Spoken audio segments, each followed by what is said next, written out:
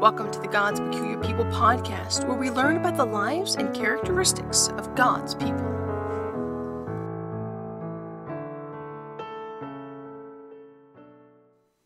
Thank you for tuning in again to the God's Peculiar People podcast.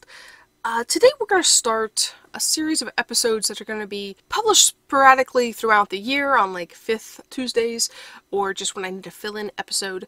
These are all being pre-recorded in January, hopefully, January, February. Wanting to already have some things pre-planned, but talk about the disciples and the apostles. But it's important that we know these people.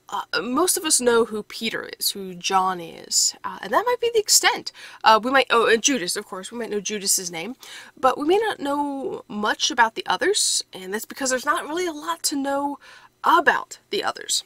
It's very limited. Some of the disciples, we're going to do a couple of them all in one episode because there's just so little that we know about them. We'll look at like names, what do the names mean, things like that, but we're really very limited on some of them as to what is said. Some of them, their name only appears in the list of disciples and apostles, but that is it. There's no other mention of them doing anything. We know that they were there because of the collective term, the disciples, the apostles, but we don't read of them doing anything or necessarily speaking to anyone or speaking about something. Some of them, the ones we do, it's very interesting to read about, like Thomas, Andrew. There's some interesting things that we've kind of maybe overlooked. So I wanted to talk about those things, talk about those people. They are God's peculiar people. They were maybe what we could consider like the first peculiar people, because they were the ones who were close. They were seen as being different. They were identified as, you are with Jesus. And so their lives maybe didn't always scream, I'm with Jesus. We know with Peter, he denied Jesus 3 times, but still that's who they were. They were God's peculiar people. They were those who followed Jesus. So let's begin by looking at just collectively the 12 disciples.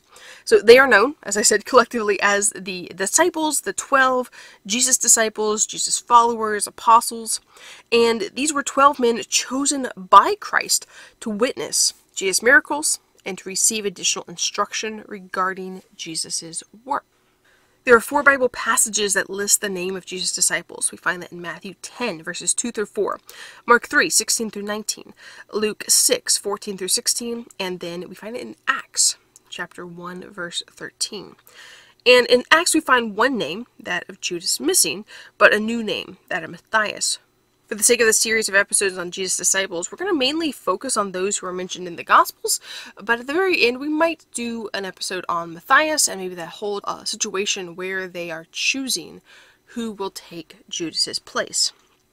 But the Gospels mention the disciples' names in 3 of the 4. We find it in Matthew, Mark, Luke. John does not mention the names of the disciples. And in each of the Gospels, the names remain the same, what they're referred to as in the list, except for in one. In one, we find, in Matthew, we find Lebbaeus, surnamed Thaddeus. Thaddeus also appears in Mark, but in Luke, we find the name Judas, the brother of James. So 11 names are consistent, but with this, the 12th, there's like 3 different names that he appears under. I also should mention that Matthew is sometimes referred to as Levi as well. So I guess there's two different people that are named, but for Thaddeus, Lebbaeus, or Judas, the brother of James, this guy seems to have 3 different names that he's referred to, and we'll talk about that more in the future when we get to talking about those guys.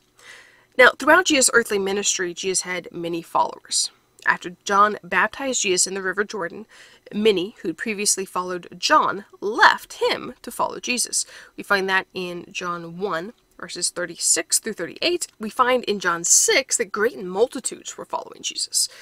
Many would have considered themselves to have been his disciples. They were following him. They wanted to learn from him. And so Jesus had, he didn't just have 12 disciples. He had many, many, many disciples. We find it throughout the Bible, throughout the New Testament, that there are 255 uses of just the term disciples. Some of those are in reference to John, his disciples, his followers. this term disciple is used for more than just the 12. Many times it will say specifically the 12 disciples. And it's not until Matthew 10 that Jesus specifically names the 12. Now, these 12 will then become apostles. We see that in Matthew 10, verse 2. Now, the names of the 12 apostles are these. So Jesus had many, many, many disciples, but specifically, he chose those who would be what we term later apostles. We still reference them still as just the 12 disciples, which is fine, but we do find that they will be referred to as apostles. But for clarification, let's make sure we understand what a disciple is. We know easily that a disciple is one who follows.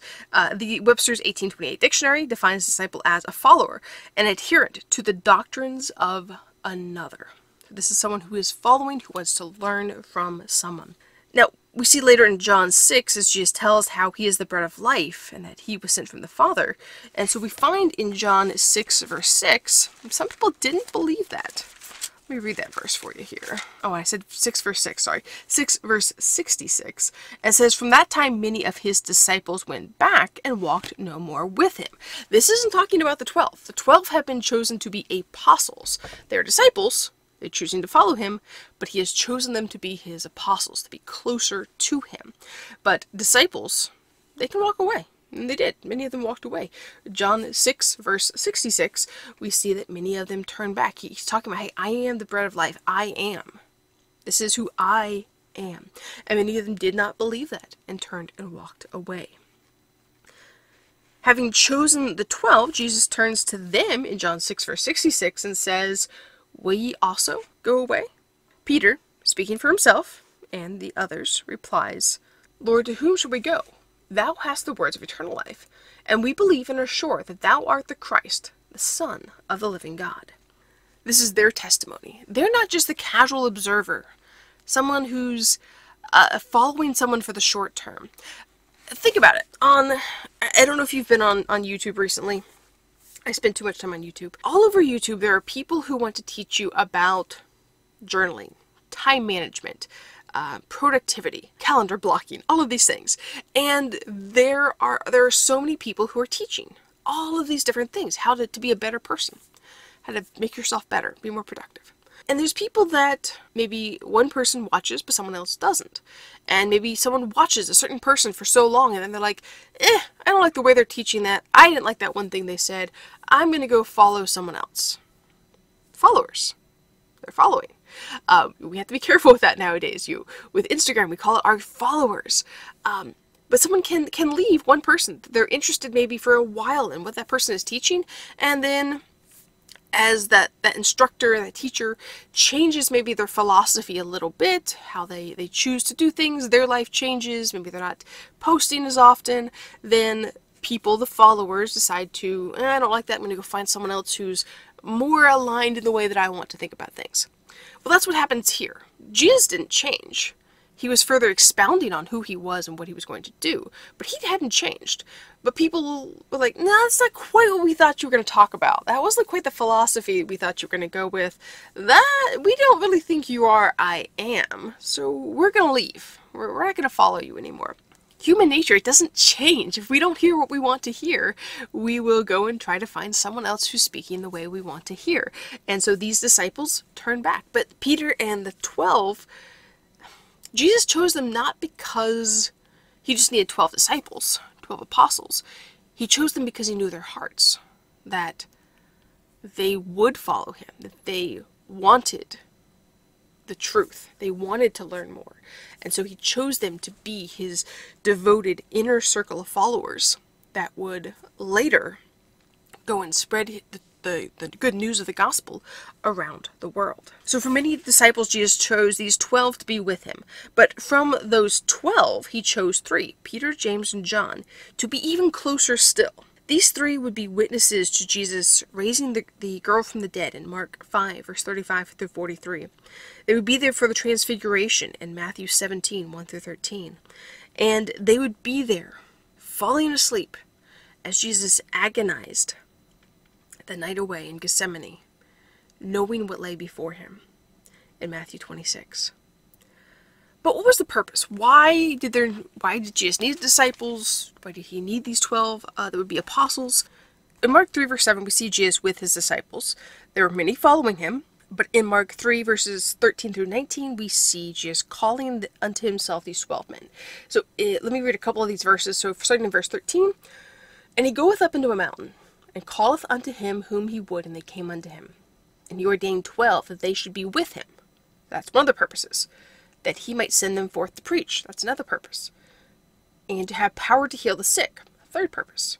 And to cast out devils. A fourth purpose.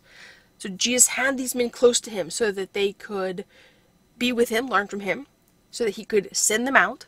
He could give them power for the time to heal the sick and to cast out devils.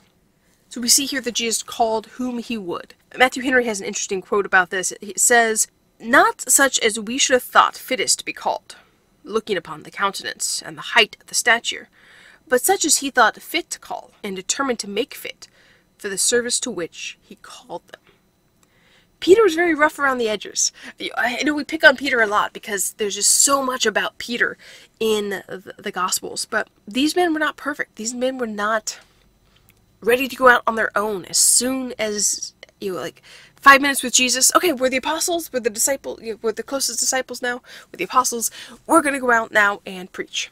We're going to go out and heal. No. They weren't quite ready for that just yet. They would be, but they had a lot to learn still. And so Jesus wanted them close to be with him. He was going to fit them for his service. Now, Jesus called these 12 to separate themselves from the crowd and to stand with him. Their purpose? These 12 would be in the closest proximity to Jesus. They were there to be witnesses to his doctrine, manner of life, and patience, that they might fully know it and be able to give an account of it, and especially that they might attest the truth of his miracles. They must be with him to receive instruction from him, that they might be qualified to give instruction to others. This is also a quote from Matthew Henry. Now these 12, who would see the miracles of Jesus performed and would hear the truth he would teach, were being prepared for when Jesus, having finished what his Father sent him to do, would return to be with the Father. Peter explains in Matthew 1:22 that the 12's role was to bear witness to Jesus' resurrection. Their task was not to lord over people that they had been with Jesus, but to witness to the fact that Jesus was risen again. Jesus wasn't drawing these men, giving them this task so they could go and brag and boast, "Hey, I've been with Jesus. I saw his miracles. I heard him teach." No. They were with compassion and grace and humility to share what they had learned. They had been in proximity with Jesus. They were to share the truth that he died.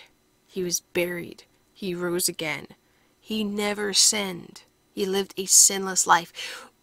Now, according to historical records, most of the disciples died a martyr's death. We know Jesus died, what many would consider a martyr's death, but he didn't stay dead. He rose again the third day. His disciples, from the reports that are out there, they died horrific deaths, most of them. But they didn't die before they went everywhere preaching the gospel. By the time of Paul writing his epistles, they've been over the known world. Maybe not North America, maybe not Australia, maybe not some of these far-flung islands, but the known world, the gospel had reached there. And it started with these 12, minus Judas, but Matthias, with these 12 who went around sharing, teaching, instructing, so that others went out sharing, teaching, and instructing, and telling people the good news. These 12 men sat at the feet of Jesus. They saw firsthand his life, his work, his compassion, his mercy, and his grace. With all that before them, it is little wonder that we can say of 11 of them that they were peculiar people. Rather, we wonder how one could betray him. But we'll discuss that more when we cover Judas in the future. Quickly, let's talk about the disciples. I actually haven't read their names. Let me go back here real quick and do that. I want you to be familiar with who these men are. So, we have the name Peter, James, John, Andrew, Philip, Bartholomew, Matthew, Thomas, James, Thaddeus, Simon, and Judas. Some of these, as we mentioned before, have two names. Of the 12 disciples, 4 were fishermen, One was a publican or tax collector. One is thought to have been a zealot, and we don't really know anything else about the other ones, what their occupations were. Two families together. We have James and John. We have Simon and Andrew. So we have two sets of brothers. 11 of the 12 apostles were thought to be Galileans. Judas Iscariot was the only Judean. Not one of the 12 was a professional scholar. These were not educated men in the terms of the time. None of them had been to rabbinical school. None of them were part of the priestly line. Just ordinary men. Jesus would rename Peter. Simon was his natural name. His new name would be Peter or Cephas, both meaning rock. Some other facts about them. Peter was brought to Jesus by his brother Andrew. James was the older brother of John. John is known as the disciple whom Jesus loved. We find that throughout John. Thomas was thought to have been a twin. I don't know. I've read some of this. We'll talk about it more in the future. I'm not sure about that. But he's thought to have been. We read Philip. He brought Nathanael to Jesus. Nathanael, of course, is known for saying, "Can any good thing come out of Nazareth?" James the second, or often referred to as the Less, is thought to have been called that because he was of small stature. Again, we don't know for sure. Just a thought. He chose a wide variety of people. Wide variety of backgrounds, not scholars, not publican, fishermen, the average person that he picked. For now, I hope we've piqued your interest to learn more about the disciples, because there is really a lot to learn, and I'm hoping you'll take a little bit of time on your own to go and study a little bit about each of them. In a future episode, we will try to take an in-depth look at each of the 12, seeing where they are mentioned in the Gospels and looking at what historical records say happened to them. If you've enjoyed this episode of the God's Peculiar People podcast, and make sure to be on the lookout for the next episode in this series, but we'll be back next week with another podcast. Thanks for listening.